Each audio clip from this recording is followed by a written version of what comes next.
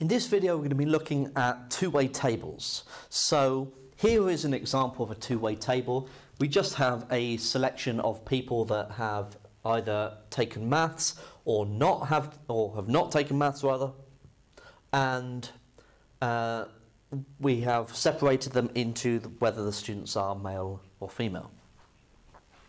And the first thing to do with a two-way table like this is to make sure that you have added up the totals. The totals may well be there if the question's in the exam, but if not, then they need to be. Okay, so we're going to do 72 plus 48, so that's going to get me 120. We've got 58 and 22, so that's going to get me 80. So 120 plus 80 will get me 200. Now 72 plus 58 will get me, what's that going to get me? 130. And 48 and 22 will be 70. Okay, and 130 plus 70 makes the 200. So that's what I really need there. So now, let's say we want to work out what is the probability of picking a student that studies maths. Well, there are 130 students studying maths out of 200. And so the probability is 130 out of 200. Now you can simplify these fractions down if you like. I'm not going to worry about that for the time being, okay, in this video.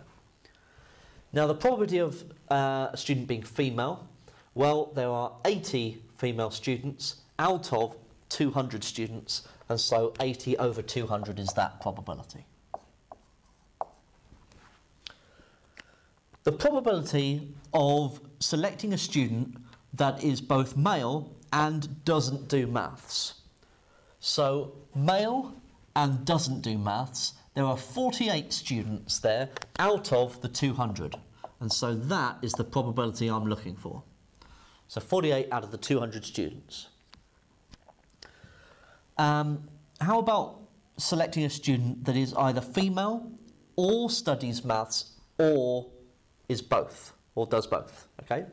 So students that are female, so 58 and 22, or they study maths, so those two, or both, okay, so female and maths.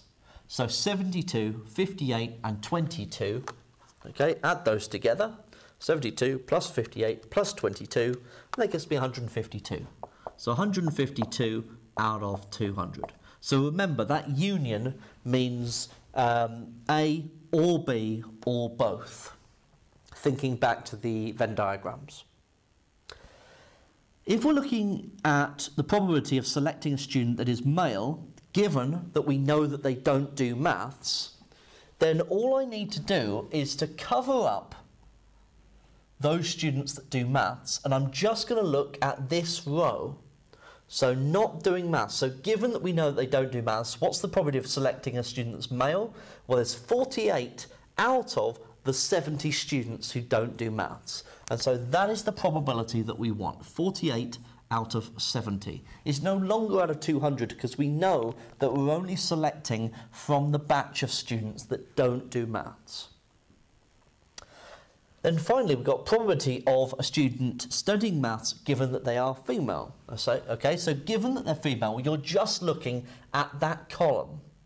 So it's out of 80 students. So the probability of a student studying maths is 58 out of the 80. Okay, so effectively, when you've got conditional probabilities on a two-way table, you're effectively just looking at a particular column or a particular row. And that's based on this one here, the given that, okay, probability.